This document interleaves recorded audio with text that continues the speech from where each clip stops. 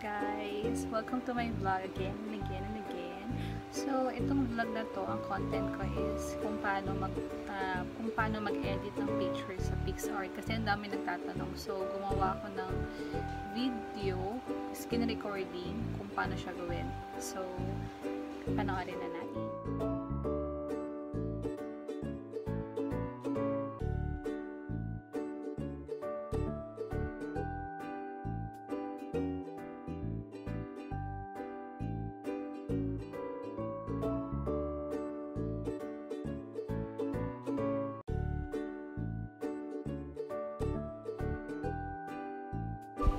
So, hi guys. Ayan, magtuturo ako kung paano gawin yung sa PicSart. So, open natin yung PicSart. X nyo lang yun pag may nalabas na ganon. So, mag-a-add tayo ng photo. So, pipili ako ng photo na i-edit natin. So, yan, yung may ano ko. Yan, X nyo lang din yung may nalabas na ads. Tapos, pindutin nyo yung undead dun sa magic, and then i-fade nyo hanggang 55, tapos pinutin nyo yung tatlong arrow na yon, tatlong circle na yon, tapos i-adjust natin yung erase ng 50, 60 at 50. So kung may gusto kayong tanggalin, i-erase din sa edit nyo, pwede nyo baguhin yan. May tinatanggal ako ngayon dyan kasi masyadong kulubot yung sa undead. So yan, okay na yan. I-check nyo lang siya, i-apply nyo, and then apply, tapos FX uli, FX, punta ka naman sa artistic oil painting. So ilagay lang natin yung amount to 7 para hindi masyado yung sa mukha. So kung may gusto kayo i-erase ulit yan, pwede kayo mag-erase kung may gusto kayong tanggalin sa effect. So punta naman tayo sa magic ulit, sa Badlands. So, yan. Gawin natin siyang 70. Yan. Sa akin, okay na yan. 70 lang. Tapos, kung may gusto kayo erase dyan, i-erase nyo na. Tapos, apply. And then, check nyo. Kung may erase kayo, na-erase nyo na. Tapos, apply na siya. And then, cut out. Cut out nyo siya. Pinipindot ko itong nasa left. Yung nakahugis tao na siya para naka-ano na siya. Ilalagay nyo na lang ng shade na pula yung mga part na gusto nyo din mapasama dun sa cutout. So, ayan. Ayusin ko lang muna para maano yung sa buhok ko kasi hindi siya kasama yung sa buhok.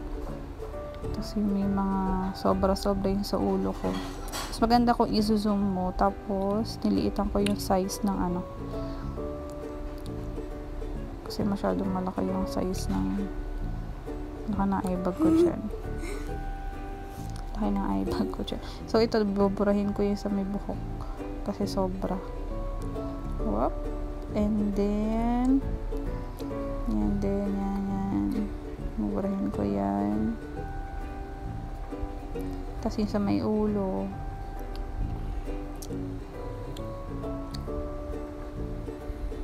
yan, burahin natin kasi mapapasama siya pag kinat out.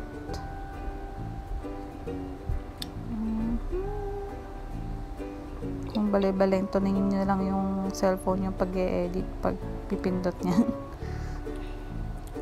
Ayan, ilagyan natin ng may mga nakat tayo na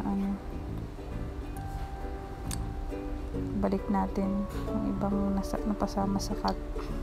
Napasama sa erase. Okay, yan, sumobra na. Delete yan, delete. So, yan, malapit na matapos. And yan.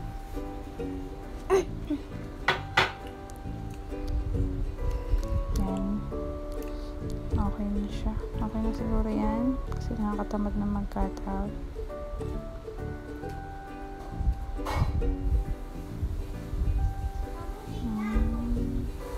Yan, i-save na. Tapos, pinutin mo yung next.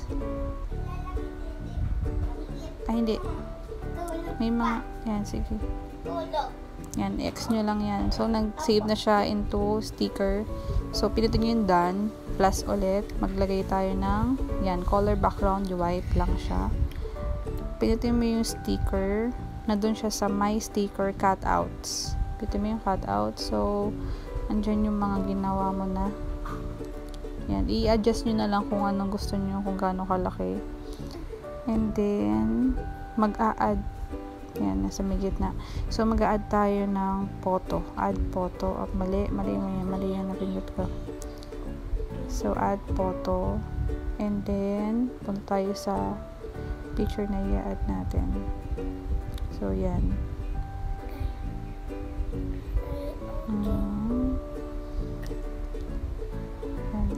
Kayo na bahala mag-adjust kung gusto nyo siyang pahabain. Pwede nyo higitin pababa. Tapos, pinitin nyo yung blend and lighten para tumero na siya dun sa kulay mo. Kulay ng picture. So, ayan. Adjust muna natin. So, ayan. Higitin natin pa.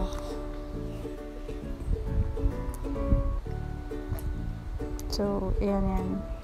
Higitin natin siya pataas. Tapos, higitin natin siya pababa. Yan. Perfect. So, ang next natin, maglagay tayo ng sticker. Crown. Ayan. Crown heart na lang. At sa ulo. Diba? May crown heart.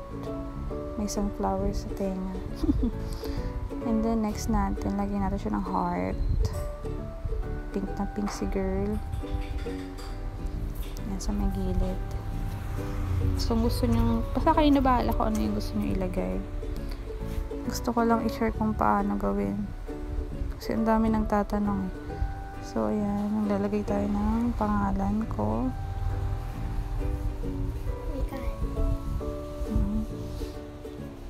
So, yan. Minadya naman yung mga yung font, kung anong gusto nyo, font style, color, and then stroke. Yan, ganyan. So, yan. Yan na yung finished product natin. Yan. Next nyo lang, and then save. Tapos, done na siya. So, punta ka sa photos, tignan natin yung picture. Yan. Ayan na yung finish. Ayan. Sana nagustuhan nyo. Kita nyo naman kung paano ko gawin yung picture, kung paano siya i-edit. So, hanapin nyo na lang sa Google or i-chat nyo ako kung gusto nyo makuha yung picture na nilalagay dun sa may below ng picture. Picture na nilalagay sa below ng picture. Gago! Yung nilalagay na itim dun sa ilalim ng picture na i-blend mo dun sa picture mo na gusto i-edit. Kung gusto nyo makakuha ng picture, meron sa Google or i-PM nyo ko para i-send ko sa inyo. And then, sa mga nagtatanong din, yung thumbnail ko na photo, dun ko rin ginagawa sa PicsArt. Maraming pinagamitan ng PicsArt kaya maganda siya. And then, hindi ako pro sa mga edit ng picture at video. Nanonood lang din ako sa YouTube kung paano. So, sana nakatulong ako sa mga nagtatanong. Do not forget to like, comment, share, open the notification bell para ma-update kayo sa mga videos na i-upload namin. And especially, subscribe. Thank you for supporting me. At sa mga hindi pa nakasubscribe dyan, subscribe na po kayo. Thank you!